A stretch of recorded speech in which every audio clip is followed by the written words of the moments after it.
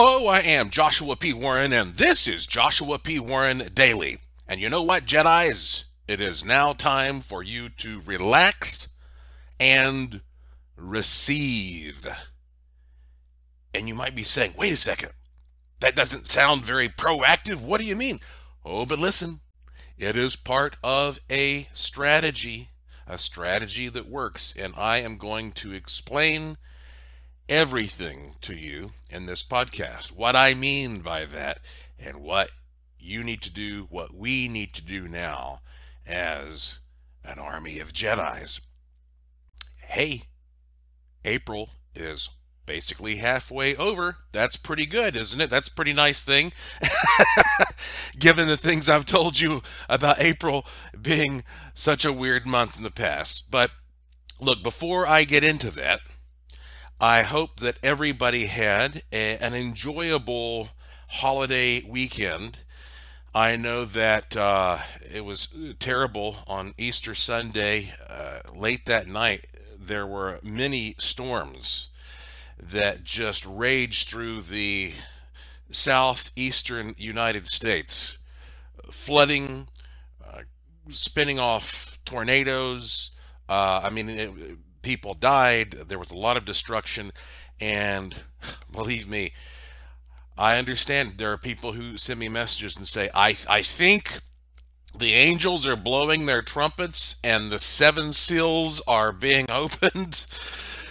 I understand. Can you imagine being in the middle of all this, this madness, and then you have a big natural disaster like that on top of it, and we have our comet on the way. I get it. I understand.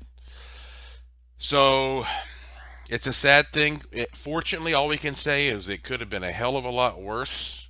So hopefully you were not one of those people who had to endure that extra sort of, I would say insult to injury, but it may be more like injury to injury.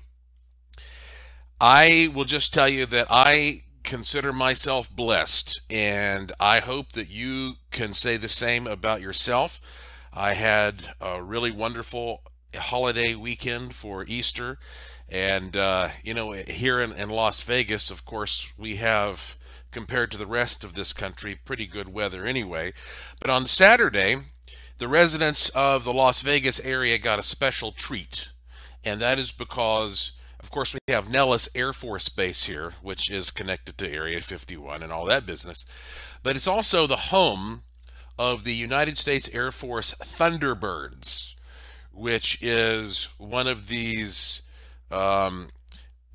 aerial acrobatic demonstration teams that flies around and puts on shows with these fighter planes, like the Blue Angels does for the Navy. And so the Thunderbirds, they decided they would put on a little show for us on Saturday, and they put in the news, like, stay at your home, don't get out of your house. But of course, I have a nice balcony here, and there were people who were walking out on onto the street and stuff. But at 2:30 p.m. on Saturday, they had a number of F-16 fighter jets that were flying all around the Vegas area, and they were doing that, they say, officially, in order to honor those who are working against this whole pandemic situation. So that was a cool thing. Lauren and I were able to sit there and sip some drinks on the balcony and watch the Thunderbirds fly around. So that was nice. And then on Easter itself, on Easter Sunday, it's very unusual, of course, for all of us to sort of be stuck at home. So it's just me and Lauren here in Las Vegas. So, we don't have any kids or anything like that. So it could have just been a typical day. I'm sure that if I had been in North Carolina, my mom would have prepared a glorious Easter basket full of terribly unhealthy things for us to gorge on, like we need that. But we decided, well, what the hell, we'll splurge a little bit more. And so Lauren and I actually made, with stuff we had right here in the house, some really, really good cookie dough that you eat the dough. You know what I'm talking about? It's like this is cookie dough that you don't have to bake. It has no eggs in it. It was a really easy recipe we got from the Food Network, and oh man, if you like that, cookie dough, there's a whole store here in Vegas, a shop that just sells nothing. It's like an ice cream shop, but you go in there and all it is cookie dough. And of course, everybody's had cookie dough ice cream. I'm a sucker for cookie dough. You might even say I'm a little bit of a cookie dough snob. And let me tell you, I posted the recipe for this very easy to make cookie dough on my Twitter. I tweeted it at Joshua P. Warren, at Joshua P. Warren, and then I posted it on Facebook. And at least one lady contacted me and goes, "Yeah, but does it really taste like cookie?" Yeah, I'm not bullshitting you. All right, it has the texture, it's got the taste. We did substitute milk for yogurt, but look, see all the information you get on this podcast? I'm giving you a recipe, for the love of God. Isn't that nice? What a sweet thing. You're getting recipes now. I'm not, well, that's not the full recipe, but I will tell you we did not have the plain yogurt, so we substituted the milk. Anyway, if you have some shit in your cabinets that you don't know what to do with, well, maybe you ought to go look at the cookie dough recipe that I tweeted out there, and you might be very happy with it. So look, we have made merry of ourselves. I cracked open my homemade wine that's been sitting there percolating for over 2 weeks, and you know what? Not worth a shit. It's terrible, and well, actually, it didn't taste that bad. It just didn't taste very alcoholic. It tasted more like apple juice or something. And I realized the problem was had the temperature wrong. I got the wrong temperature. I'm not going to get into the specifics, but I'm going to make another batch, and this time the temperature is going to be right, and I know I'll get it the next time. Gives me something cool to look forward to. So anyway, that's sort of what I've been up to. Again, hope you've had an interesting and pleasurable Easter holiday experience as we now start looking at the last half of this month. So let's get to the point that I really want to make when I say that it is now time to relax and receive. Because I've been giving you these tips and these steps that we should all be taking in order to evaporate this coronavirus fear and all the crazy stuff that's happening in the world all around, circling all around this phenomenon. So let me explain to you what I mean. Being a Jedi, using the Force, manifesting things, is not just about sending your intention out viciously and just hammering it constantly like a wild animal. No, it is a methodical thing that must be done strategically. A part of that is projecting, and then a part of that is relaxing in order to receive the corresponding resonance via sympathetic resonance that comes in a wave back. And I've been doing this a lot lately, but it's fitting. I'm going to read to you a short passage from my book called Use the Force, A Jedi's Guide to the Law of Attraction, which you can read perhaps even for free on Amazon right now. If you have Amazon Prime, I think you might be able to read it for free. You can listen to me read the whole audiobook, or you can purchase it, as a paperback, whatever you want. But here on page 74 is what I want to share with you regarding the stage we are at right now in our project. It says, relax, then seize.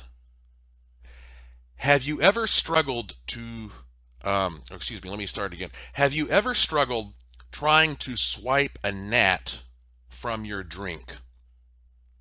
Whenever you poke your finger toward it, the gnat always seems to move away. But if you hold your finger still and wait for a moment, it will probably move closer to you, allowing you to gently swipe it to the side of the cup.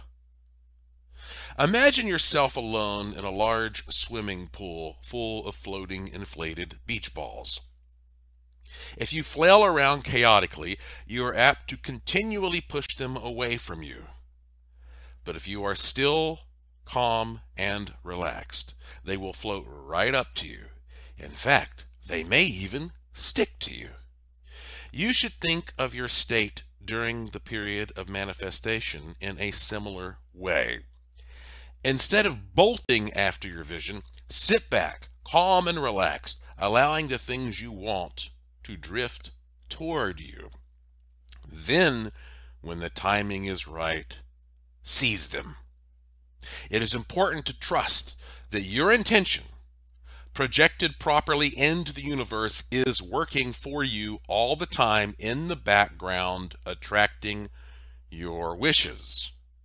Using the law of attraction is not just about pushing your demands into the force, but also being patient enough to receive the fruits of your thoughts in due time.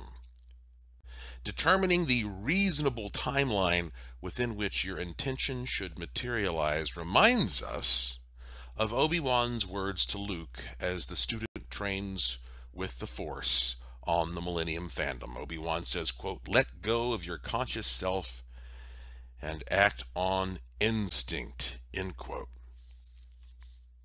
You understand?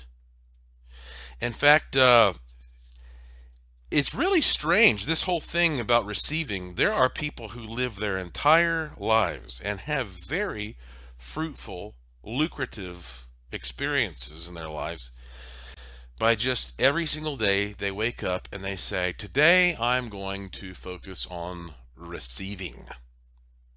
I'm just going to be in the mindset of receiving.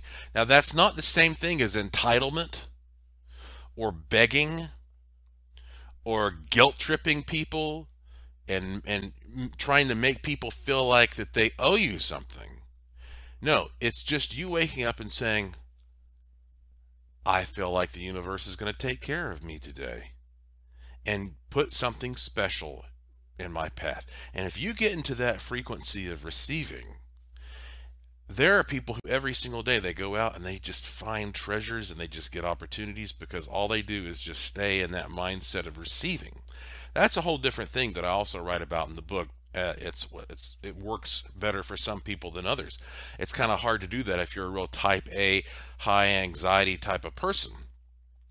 But my point here is, when we started our project together, in order to change what's happening with the fear surrounding this situation and to try to bring people back to a more reasonable state and protect our rights and all that sort of thing, what we did was we started at a high vibration. We started on the astral plane, the etheric plane, the psychic plane. We started by creating a high vibration, very powerful thought form that we just blasted out all over the world like gamma rays, and then we have gradually shifted that momentum down closer to the physical fabric of reality, which of course includes things like contacting your politicians and all that. And so what we have essentially accomplished here together is taking something systematically from a high vibration, a mental vibration, a spiritual vibration, and we have now condensed it into a physical force that has been broadcast out to the people who are making physical decisions. And we have put just a shockwave of energy and intention into that.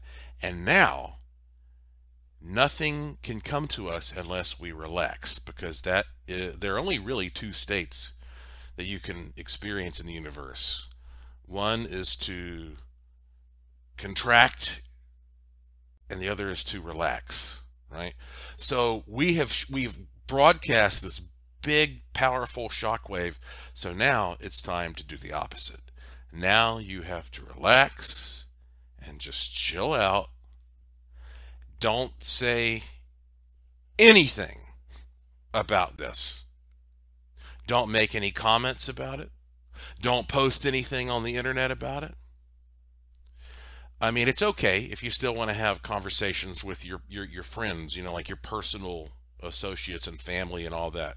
But publicly, at this point, don't do anything. You are now stopping the energy that is being added into feeding this thing. We have sent out the intention for what we want to happen and what that's how manifestation works. But now you have to just stop feeding the whole thing. And you just have to chill the fuck out. All right? Just chill the fuck out.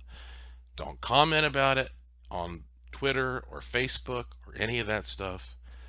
Relax and receive. This is the good part of manifestation when you do that. And and oddly enough, it seems like when something like this starts becoming really boring for everybody, it kind of goes away. Have you noticed that? There are these big things that happen in the mainstream media that just inflame everybody and pisses everybody off. But then give it a little time, people get bored with it, and it goes away. Then they just try to say, oh shit, what are we going to do? What's our next thing going to be to inflame everybody? We're reaching the boredom stage with this. And that's good. That's how we get it to go away. Relax, receive, chill out. Try to limit your exposure to this in the mainstream media. A lot of you are doing that already, and that's good. Do things that you wouldn't ordinarily do. I've been self-employed since I was a teenager. I'm an entrepreneur. I'm in charge of many different companies and projects. And so I'm in a position where more than the average person, I have to sort of stay on top of what is happening in the mainstream and underground worlds both, so that I can sort of communicate to you who may not usually have the time an opinion or a viewpoint on the craziness of life that we're all simultaneously experiencing. And often, I will get over 1,000 emails in a week from individuals, or 1,000 messages of one kind or another through various formats from individuals. And as I've told you, there's no way that I can answer all of them. I do my best to read all of them, and it's almost just like a part-time job, just doing that, just reading emails. So I hope that none of you ever get offended if I don't write you back. But my point is that I reach times where I'm like, I'm not spending my whole life with my nose stuck into the internet. That's not the real world. So sometimes I just get away from my computer, from my cell phone. I just turn the shit off. I'm like, look, if somebody dies, I can't resurrect them, so it can wait a day or two. I don't need to know immediately if somebody dies. I mean, there are very few things that you need to know immediately. Maybe if there's a tornado in your neighborhood, or your house is on fire, or there are very few things you need to know immediately. So anyway, I've been chilling out a little bit more. My TV projects are winding down, even though they're about to kick back up in May. So Lauren and I, we'll sit down and say, hey, let's watch something that we maybe even wouldn't usually watch. And I always have this little list in the back of my mind of unusual things to watch. So let me ask you this. Have you ever watched this documentary that it's black and white, and in 1951 it won the Academy Award for Best Documentary? It's called Kon-Tiki. And This is about something that happened in 1947. It was turned into a book, and then the book accompanied a documentary. And yes, there have been some like more recent movies made. I understand. I haven't seen them that are dramatizations, but the the documentary from 1951, it's a little over an hour long, called Kon-Tiki, is something that I was able to watch for free on, I think it was Amazon Prime. And I really enjoyed it. And it brings up some stuff, some interesting little points that I want to share with you on this particular podcast. So here I am, I'm just chilling out. I'm like, hey, let's watch an old documentary. Because there aren't really a lot of old documentaries that are well done. Usually the old documentaries seem to be more like propaganda or something. Because film was expensive. And documentary crews don't have a big budget. And so now you have documentaries out the wazoo, but back in the older days, you didn't have too many really well done documentaries, and you can even see, there are plenty of things that are missing from Kon-Tiki that one might imagine should be in there. But here's the story. So in 1947, there was this Norwegian scientist named Thor Heyerdahl who had this theory. And his theory was that the Polynesian islands, you know what I'm talking about, out there in the Pacific Ocean, that they were not originally populated by people from Asia, which was the belief at that time. He thought that it was more likely that they had been populated by people from South America, around Peru and Ecuador, ancient people who may have been able to build just balsa rafts, which is all they supposedly could build back in those days, and make it thousands of miles on these little shitty rafts across the Pacific Ocean all the way to the Polynesian islands.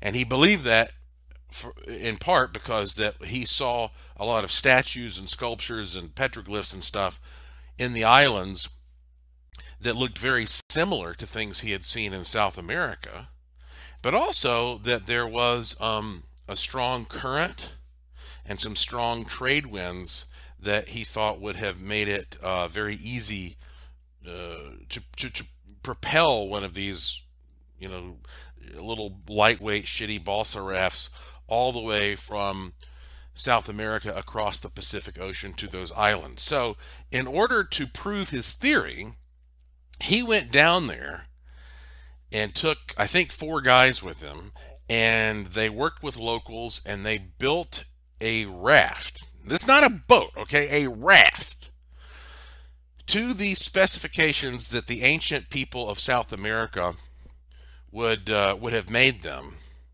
and that everybody came out and cheered them on and kissed their asses goodbye because they went sailing off, these like 5 Norwegian dudes on this raft across the Pacific Ocean. And, they were on their own. Now, I don't want to spoil the story, but I will tell you that they did make it, okay? They did make it. I guess I did spoil it, but okay. It's 1951. If you don't know this by now, I'm sorry. That's your fault. So anyway, look, 1951, that's when the documentary came out. They made it there. But it actually is more dramatic than that. You have to watch the documentary. But they were on this raft for 101 days. Now, 3 months, that's 90 days. So you're talking, 101 days on this raft, and the whole time they never saw one single ship. I think he said that at some point they were like 2,300 miles away from any land. I mean, they're just out there on their own.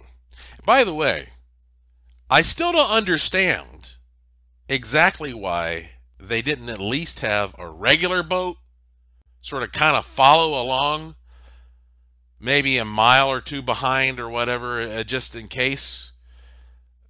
That's what I would have done. If I was going to do that journey, I would have said, oh yeah, I'm definitely having a regular boat with an engine and regular, modern shit on it, following me in case this thing sinks, because it's probably going to sink, and everybody pretty much thought this is going to sink. I don't know why they didn't do that.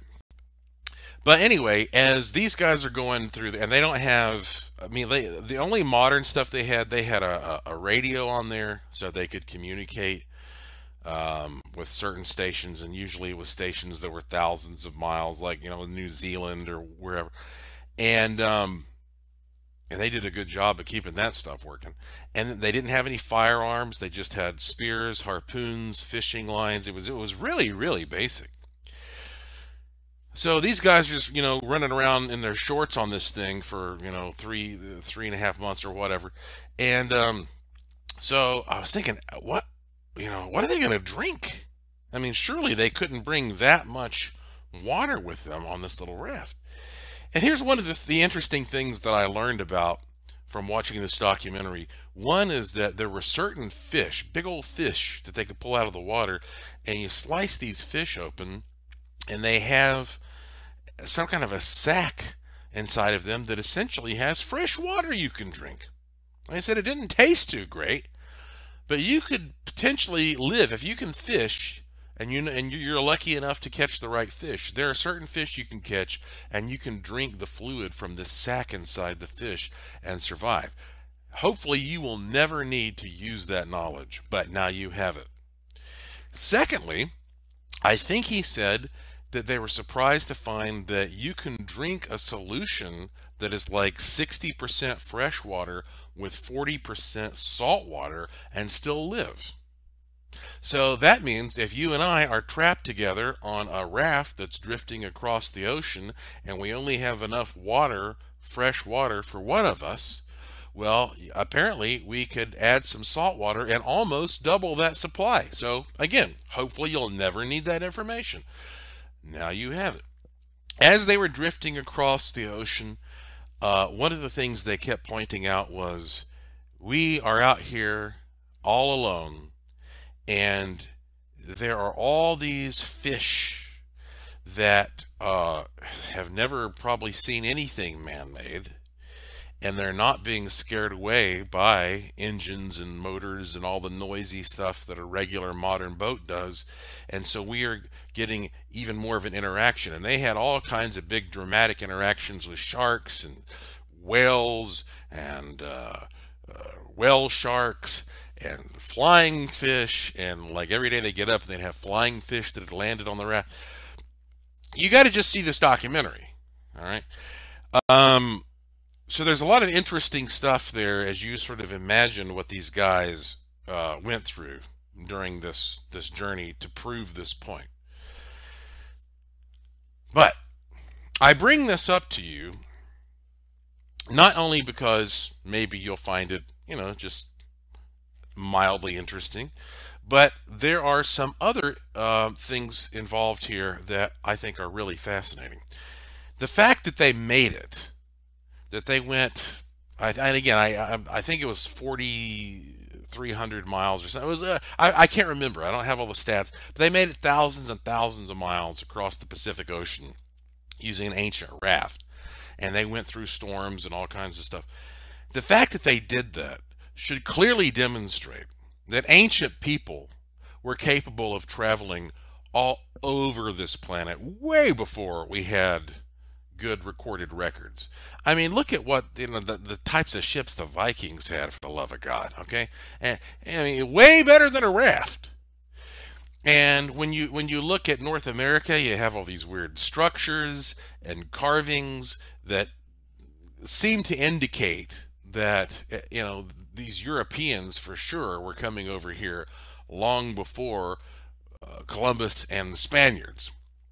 But even going like even more ancient than that, I am a firm believer that the Mayans were able to travel north up through a good portion of North America, so through Florida, up through Georgia, through North Carolina. I believe that probably the markings at, I believe it's Track Rock in Georgia, and Judah Rock in North Carolina are probably of Mayan origin. And I think the Mayans probably went to Puerto Rico. You have also these place names like Miami, Florida, and Mayaca, Florida, and Mayahuez, Puerto Rico. And you look up like, well, why were they named that? Nobody knows. And yes, obviously the Maya called themselves something different than Mayan, but that doesn't matter because the people who named those places obviously referred to them as the Mayans, which is the same reason we refer to them as the Mayans. And so why do you have this Maya connotation to all these places? You have all these stories about giants. A lot of the Mayans were very tall people. There's been some very compelling evidence in Georgia, for example, that I believe they said that the blue dye that they used in the Mayan culture had some Georgia clay in it. So look, we probably can't even come close to understanding how human exploration really evolved in real time. And just think, back in those days, if you were a criminal, for example, or you thought you were going to be prosecuted as a criminal, they were going to do some really horrible shit to your ass. You were going to be severely, severely tortured. And how many people who had access to a raft or a boat or whatever said, okay, screw that, I'm out of here, I'm going to take my chances on this boat, and if I die in the ocean, oh well, it'll probably be a better death than the shit these people are going to do to me. And so that's why you also had a lot of scallywags, a lot of real like piece of shit assholes who would get out there and go into these other places and abuse the natives they would find. So human exploration has been a messy thing, but I think that it's far, far more extensive than what we think as we look back through our textbooks here in the year 2020. And it's really time for us to start opening our minds to to what most likely people were capable of doing in those days. So that's one thing that I wanted to bring up, which of course is an interesting part of thinking about Kon-Tiki. But here's the other thing.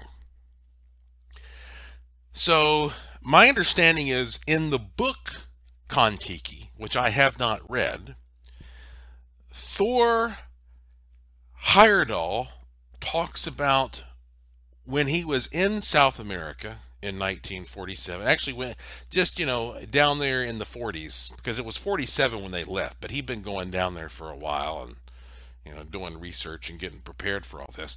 So in the 1940s, in South America, over there again on the west coast around Peru and that area, he was trying to get locals to help him get the knowledge of how the ancients would have built these balsa rafts. And there were certain areas that people would not go into. The locals would say, no, no, no, no. We are not going over into that jungle. We're not going over into those woods, because those people will cut your head off and shrink it and sell it. They were making shrunken heads even in the 1940s. As a matter of fact, it wasn't even outlawed until the 1960s. There were people in that part of South America who were killing people and digging up dead bodies and cutting their heads off to make shrunken heads to sell. And I guess they officially could do that all the way up until the 1960s. And one thing that also is very interesting about that is, just so happens that Lauren and I were recently watching the Smithsonian Channel, and there was a program that had a whole episode about the history of shrunken heads. And sure enough, they talked about this one particular tribe there in the Amazon region. And there were actually a number that did it, but there was one in particular. I can't remember. I think it was called like the Shura or something like that. I can't remember. You can look it up. But it said that what they would, what they did for hundreds of years is if one tribe went to war with another tribe, then a warrior would kill another warrior, and then he cut his head off, and believed that the other warrior's head was in that spirit. Excuse me, his spirit was in that head, and then he would shrink that head down and wear it for a while, believing that by doing that he would slowly absorb the spirit of the other warrior into his body. And then after a while, well, they just got sort of, I guess they figured, well, I guess I get the spirits out there, and then they'd throw them away or give them to kids to play with. And this went on until like the Victorian period in the 1800s, when everybody, especially in England, was all into really ghoulish, grim stuff. And there were a lot of English people running around South America, and they started buying these little shrunken heads and bringing them back, trading them for firearms and whatnot, and created this enormous marketplace for them. And so a shrunken head became worth a lot of money. And so these natives in the Amazon region, after they kind of ran out of their regular supply of shrunken heads, that's when they went out and started murdering people, or just cutting the heads off of dead people and shrinking them down. Or then you had this whole other layer of like English people who said, well, shit, I'm cashing in on this too. And so they started digging up graves, the body snatcher type thing, and they started making English shrunken heads. So it was kind of like a clusterfuck shrunken head business was going on down there for, I don't know, at least 50, 100 years maybe. And of course, when they shrink a head down, what they do first off is they peel the skin off of the skull. That's the first thing. So the skull is removed, and the brain is removed, and so then they boil that flesh of the head with some herbs and spices, kind of like Kentucky Fried Chicken. And then they take it out and they put some really, really hot stones and sand inside of it. And it just shrinks right up. And they sew up the mouth and the eyes and everything to keep all that hot stuff in there. And it just shrinks it right up. And then when it's finally done, they take some real hot stones and they kind of polish the exterior of it, which is why they all look really coal black. And what's funny is that I've seen a lot of shrunken heads in my life at museums and places like Ripley's and stuff, but they all looked so similar that I was always kind of suspicious. Like, I was like, how many shrunken heads are there really? Are there just like a handful, and then most of these are mass produced fakes? Turns out there was actually a shitload of shrunken heads, and because the real ones came from the same region, and all these people were more or less related in some way, and the process they used was the same process, which also shrinks up the nose and kind of makes the nose look more like a pig snout and all that. Honestly, a lot of these shrunken heads that are real, they do kind of look the same.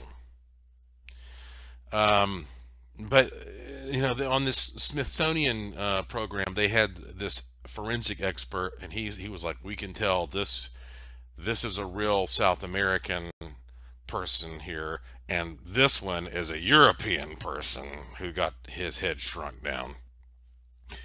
And so what they were doing is taking computers and trying to recreate from a shrunken head what that person looked like in life. Who knows how accurate that is, but my point is, even though a lot of these shrunken heads kind of look the same, they really apparently are, in many cases, authentic, but they're just from the same kind of area, and they kind of look the same. But there's a lot of fake stuff out there also, you see. And so I became really curious as to, well, okay, what does it take to get a real shrunken head?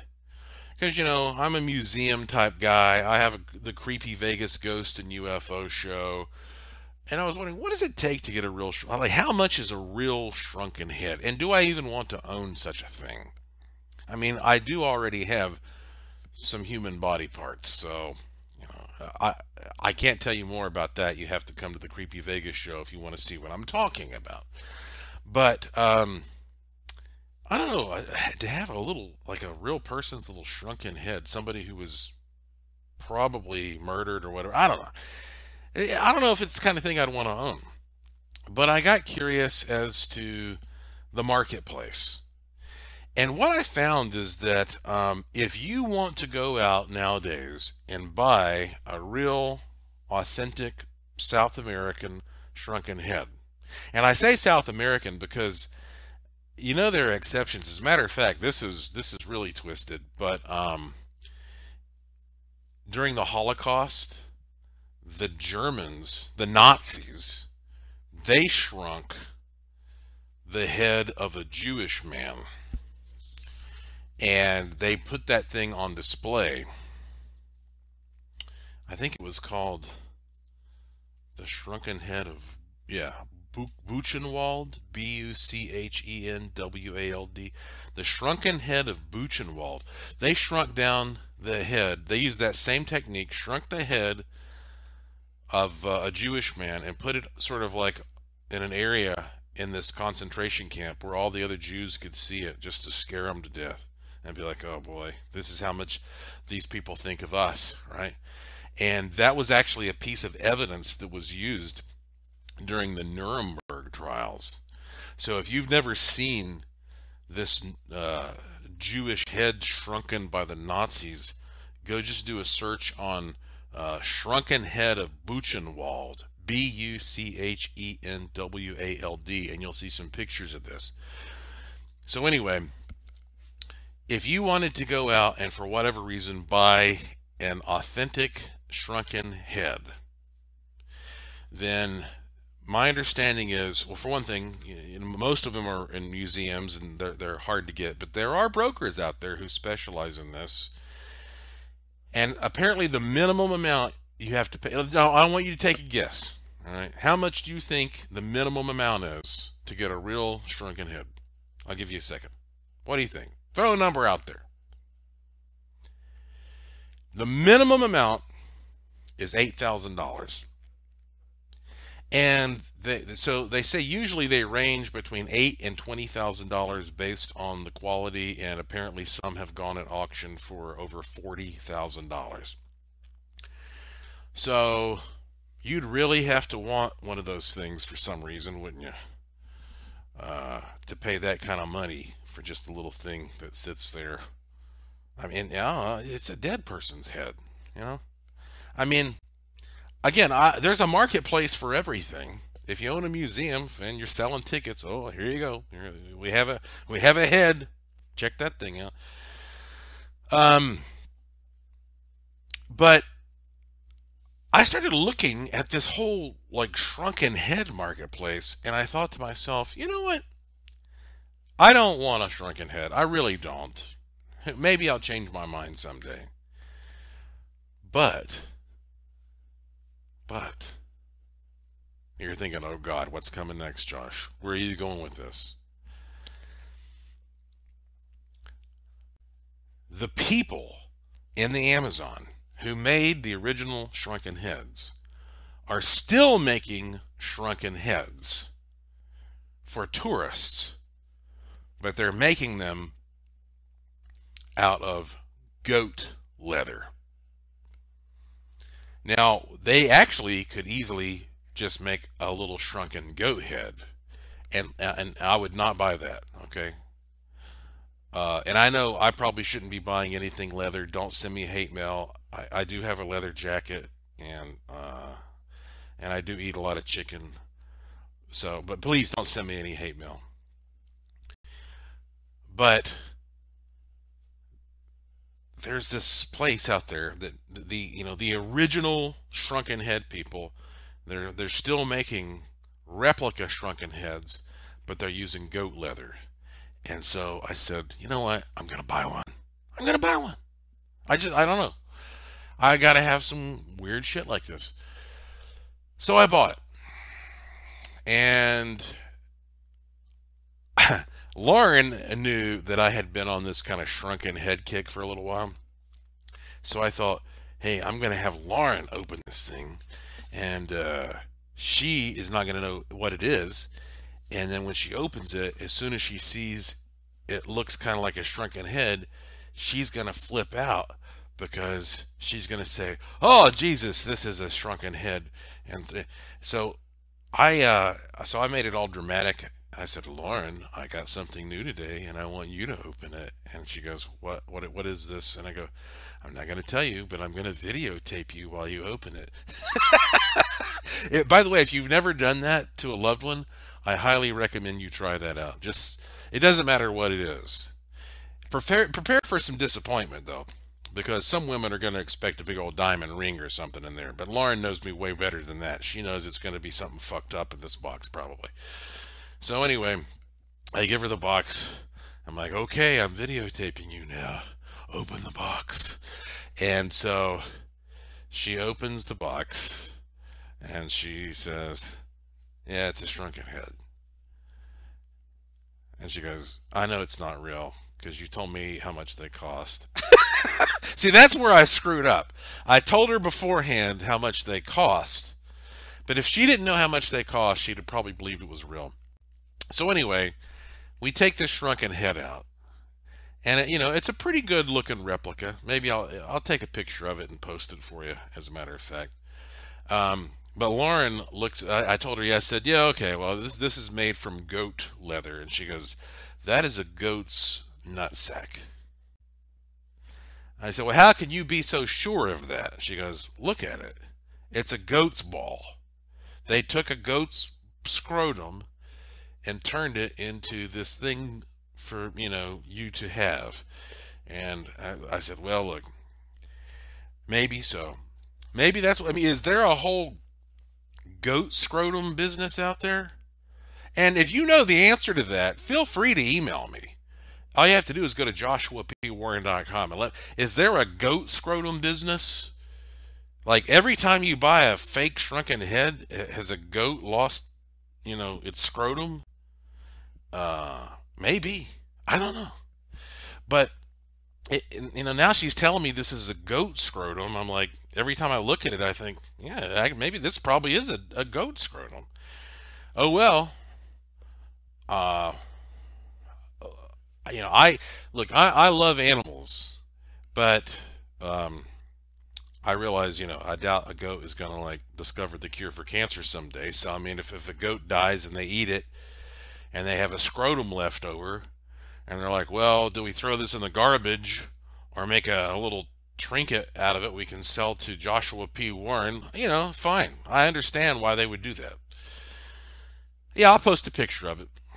Just go to at Joshua P. Warren. I'll tweet it at Joshua P. Warren at Joshua P. Warren. I'm not gonna say it's a goat scrotum though because I don't know. You can look at it and you can tell me.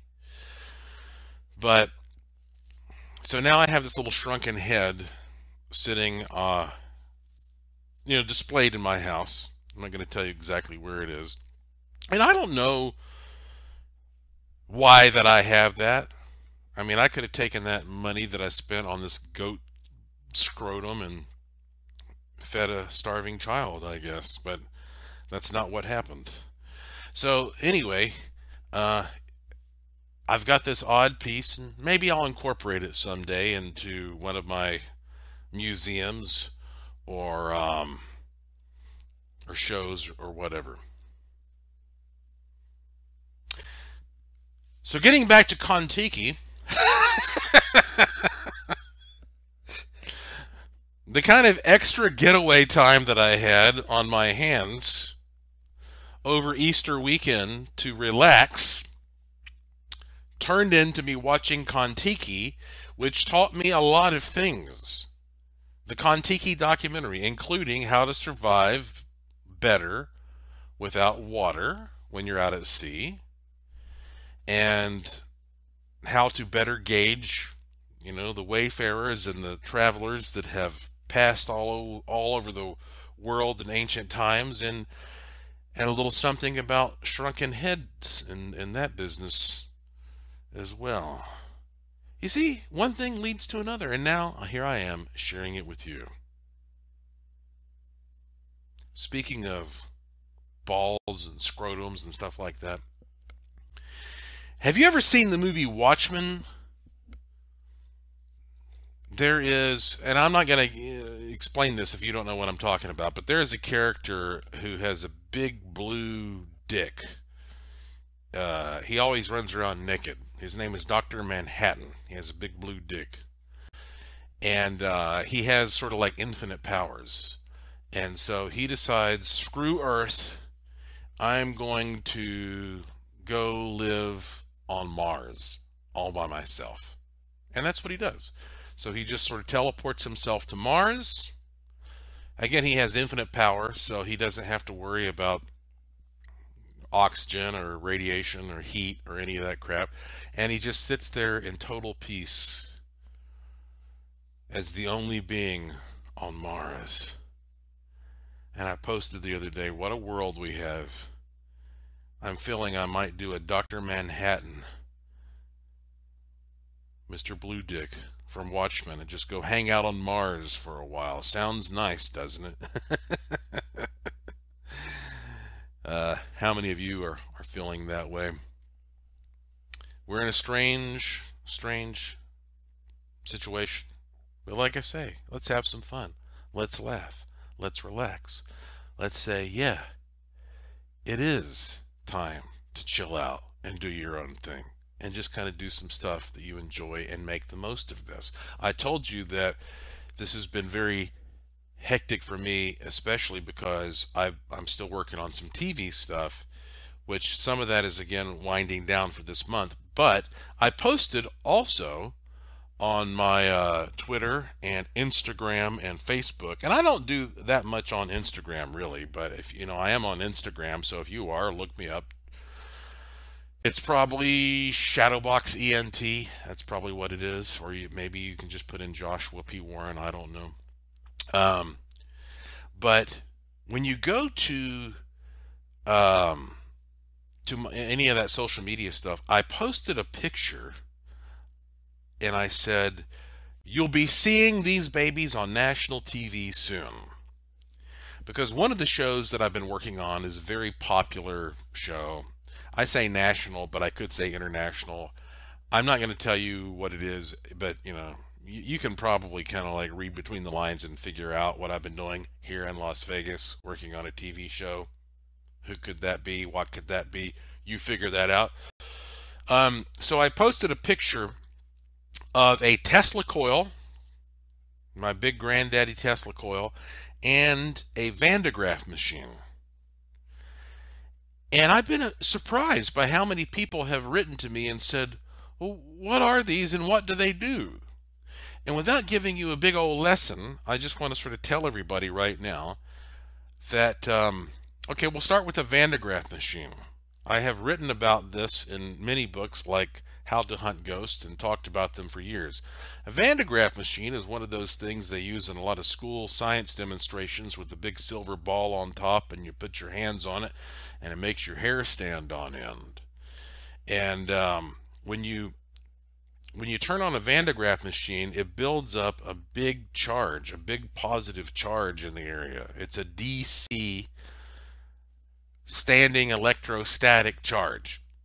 If you haven't taken my online paranormal investigator course, you might not know what I'm talking about, but I break this down to make it very easy for you if you take my course, which is at the Curiosity Shop of joshuapwarren.com. So anyway, when you turn this thing on, it charges the room up. And what that means is if you have some type of, let's say, an entity there that is barely tangible, that wants to appear but is not solid enough, then the idea is that these charges, especially in a darkened room, will build up around that form and allow it to become visible. It's kind of like wrapping bandages around the invisible man so that you can see him.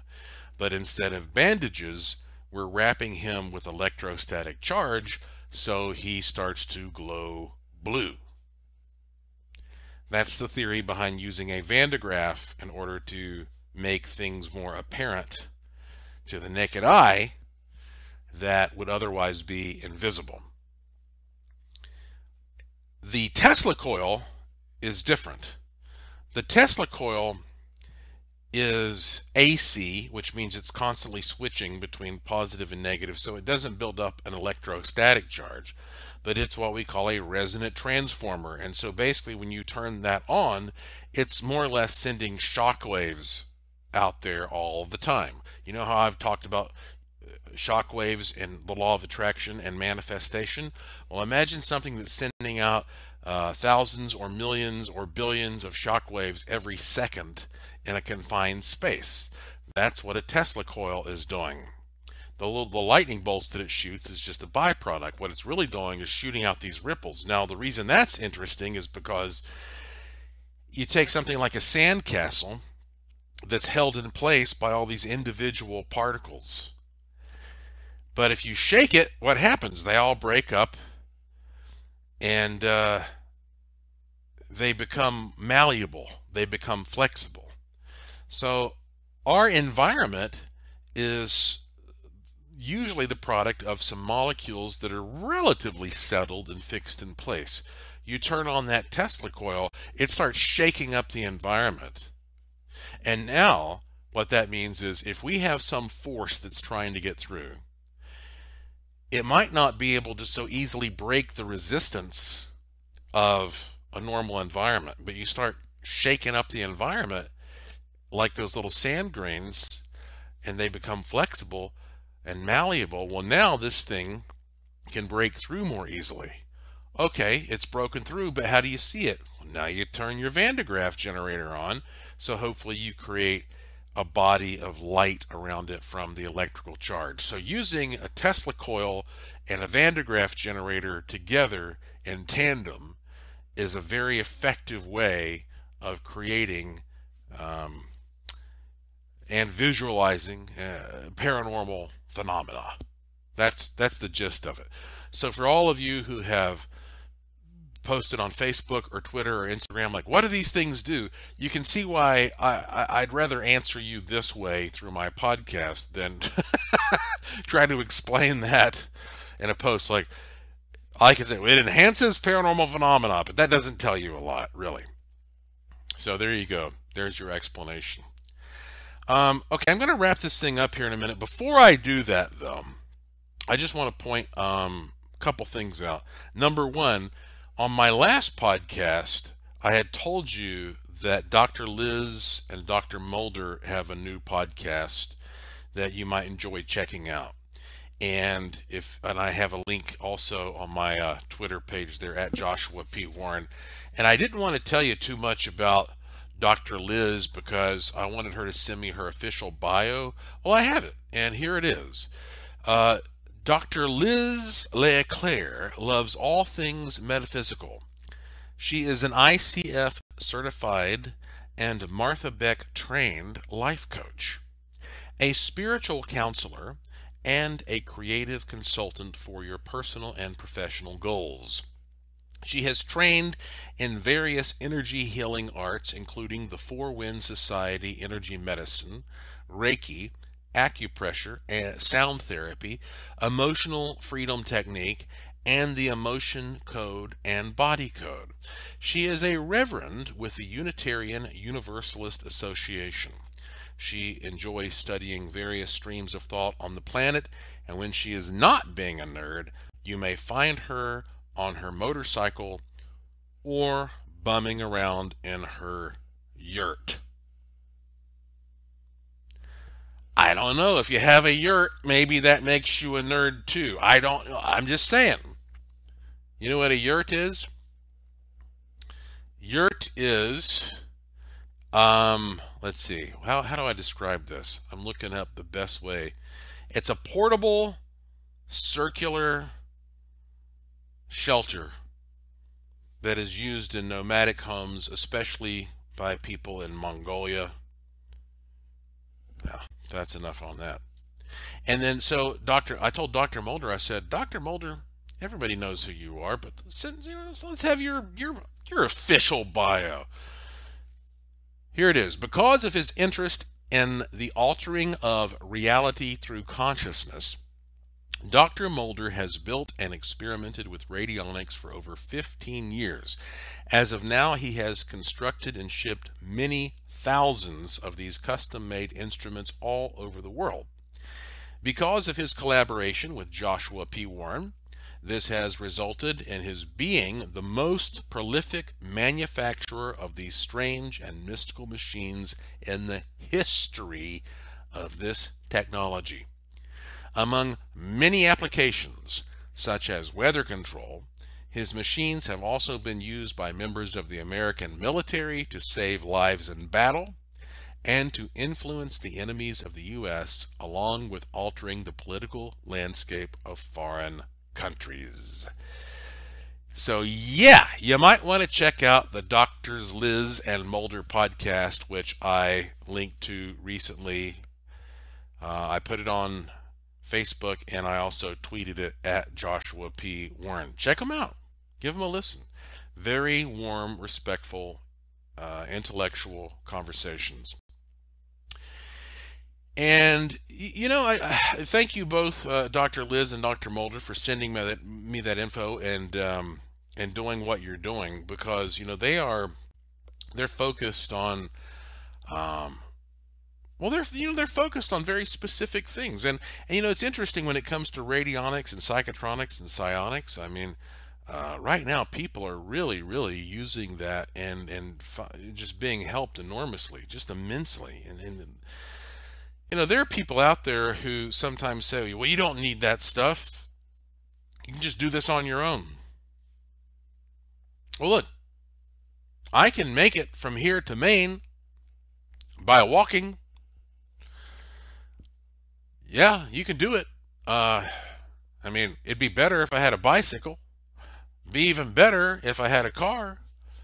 Be even better if I had a plane. That's the value of tools. Yeah, I can heat up my hamburger by going out and building a bonfire, or I can pop it in the microwave. I like tools. I like doing things the easy way if I can.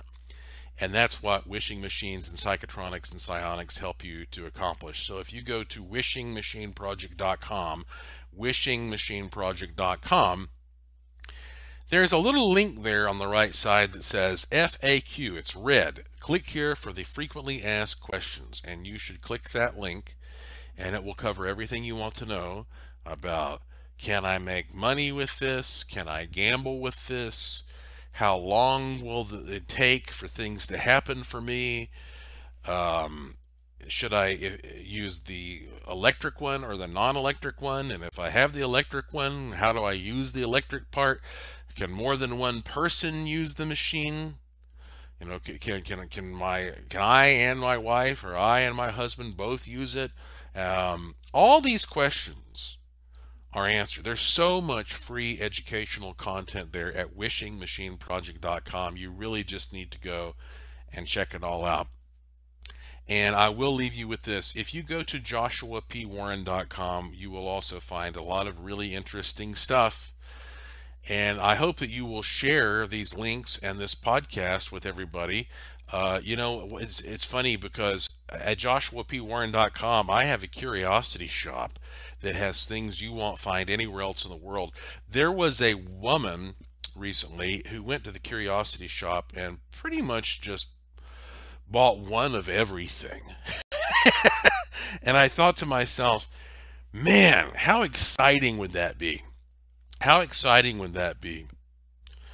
Because as an adult, usually you buy things you need, or maybe you're buying a toy for a kid and you see how excited the kid is, but it's kind of hard to buy things that really make you excited as an adult. And imagine if you went to joshuapwarren.com, went to the curiosity shop and said, you know what, I'm going to buy one of everything, and you get 1 or 2 boxes that come to your house. I'd love to see an unboxing video of all this just amazing, metaphysical, life-changing, inspiring. I mean, it would be really too much. It really, I mean, you would be like, where do I begin? But just, even if you don't want to buy anything, just go look at the stuff, watch the videos, learn about it, joshuapwarren.com, click the link to the Curiosity Shop.